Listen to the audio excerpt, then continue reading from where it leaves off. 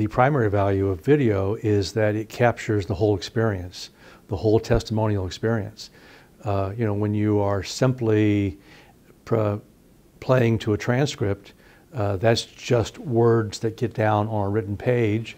They're valuable and they can be used in a lot of ways in litigation and trial practice, but there's nothing like having the full experience of the person's reactions, their facial expressions, and all that goes with it. And you can use those, of course, in trial. You typically don't just put the video in and play it beginning to end for a jury unless the witness is not available.